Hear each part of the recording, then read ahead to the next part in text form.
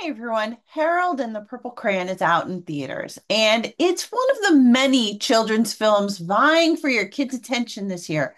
So get out your crayons and let's get into it. But first, remember to give this video a thumbs up and subscribe for more, and you will make my day. Thank you so much. All right, so Harold and the Purple Crayon is the story of a storybook character who finds his way into the real world in search of his creator.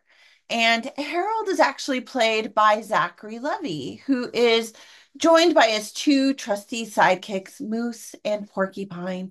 And they soon find themselves up against a villain who is out to steal Harold's crayon and make his own creations come to life. With the help of his new 12-year-old friend Mel and his mom Terry, Harold has a chance to get back his crayon and even save the world along the way.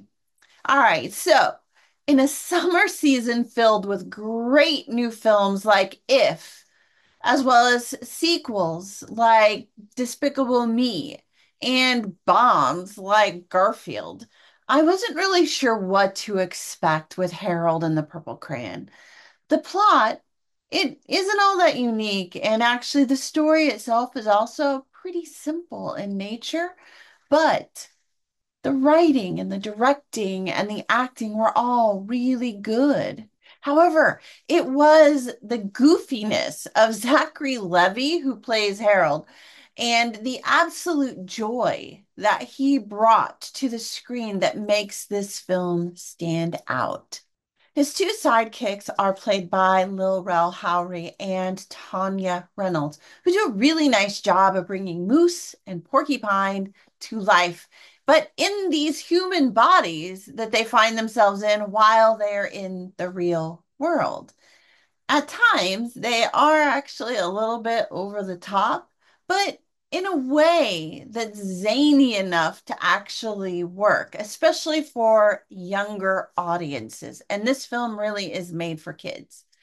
Benjamin Bottani, who plays Mel, is still really new to acting. He plays the young actor, the young kid that is Harold's friend. And it always is just a little bit worrisome when you get such a new actor at such a young age for a big film like this.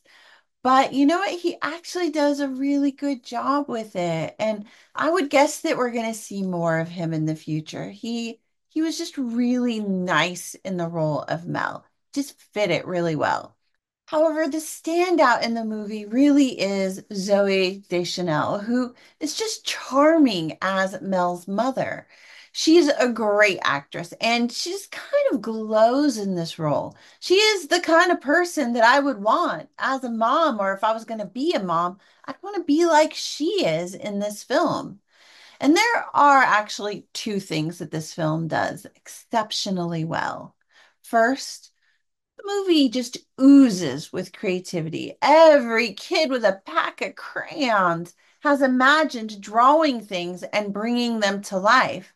And Harold, he just taps into that spirit of imagination and makes you remember what it was like to see the world through a child's eye and to just draw the world around you.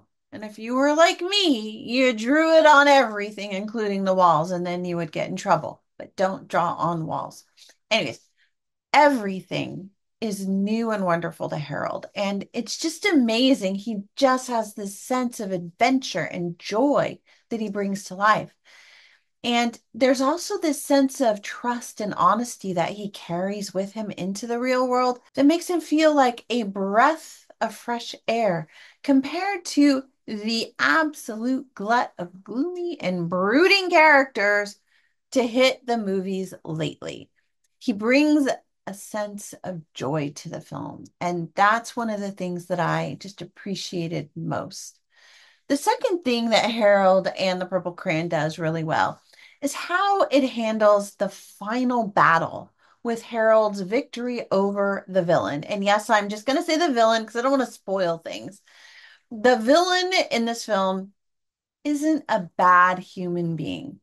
He's just lonely and underappreciated or unappreciated. and his personality is just a little rough, and it kind of makes it difficult to like him or want to hang out with him.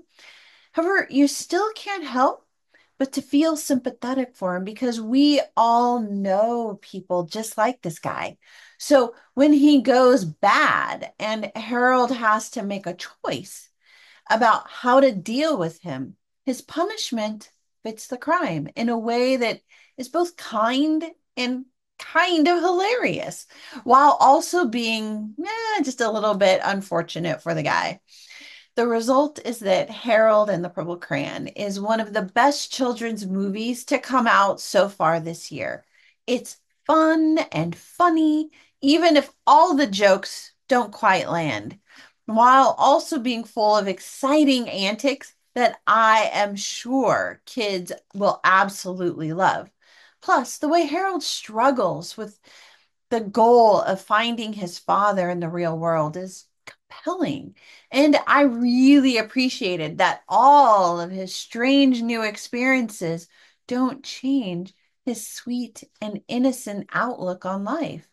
Even better, because of how they handle the villain in the end, we actually are able to feel good about the film as a whole.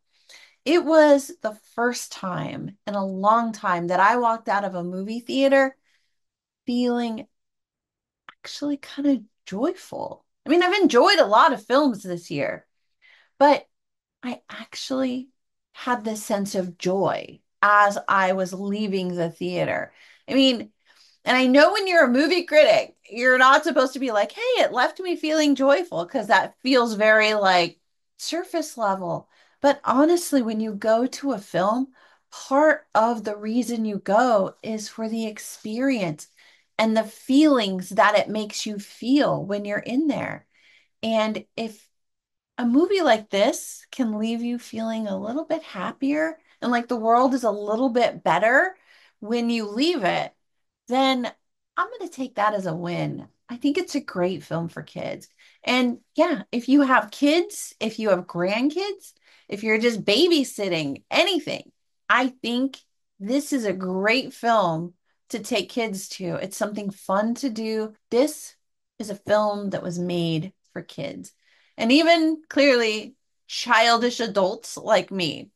So while young girls will absolutely like it, I'm sure they will like it because it's just a lot of fun.